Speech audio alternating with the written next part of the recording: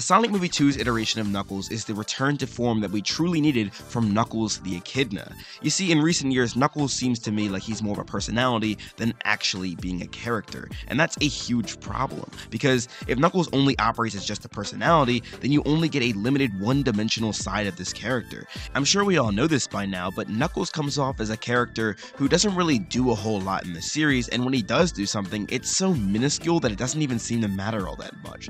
Like, for example, he led the Resistance in Sonic Forces, but he didn't really do anything on screen that gave us any indication that he actually did anything at all. They just told us he was the leader, and that was really all that we got.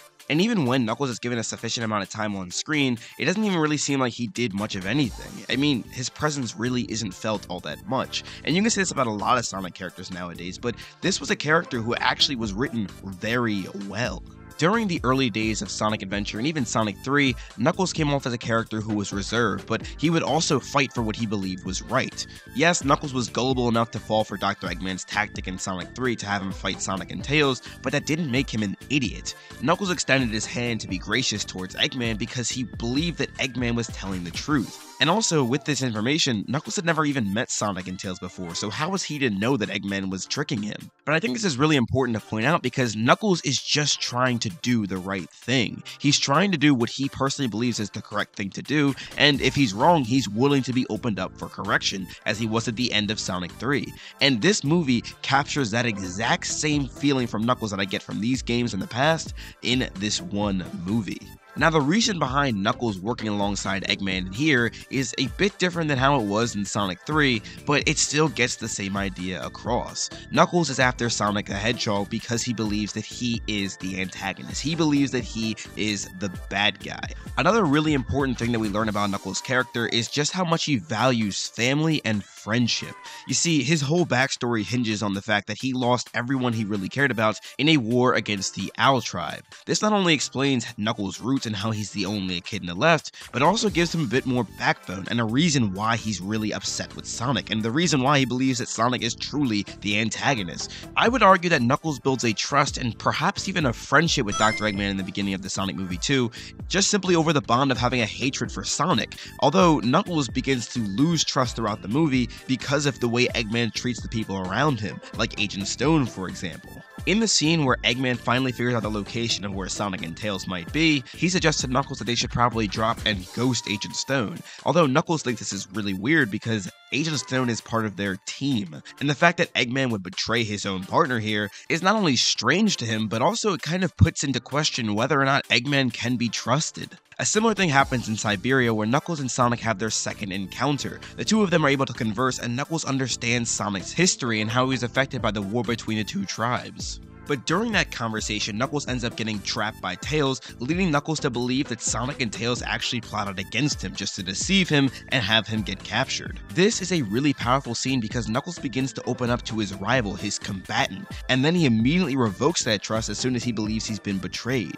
Because Knuckles opened up to Sonic, I feel like in this scene he begins to trust him and understand him more, and the fight honestly could have stopped here if Tails didn't trap Knuckles, because Knuckles at this point was opening up to Sonic and the two of them were finally beginning to understand each other, and if the conversation continued, Knuckles could have understood that Eggman was actually the real threat here. But the best moment of this entire scene here is when Sonic chooses to save Tails instead of going after the compass, and Knuckles takes note of this and realizes that Sonic actually is a real friend, and he questions if Eggman would have done the same thing. But seeing as though Eggman has a rather warped view of friendship, Knuckles' doubts begin to arise. Towards the end of the movie, after Knuckles and Sonic have their sand fight, the two of them begin to converse and have a little bit of sentimentality, and Knuckles understands where Sonic is coming from now. Sonic saved Knuckles' life, and Knuckles saves Sonic back, which Knuckles at first thought was a tactical advantage, but in all reality, Sonic just didn't want to see him die.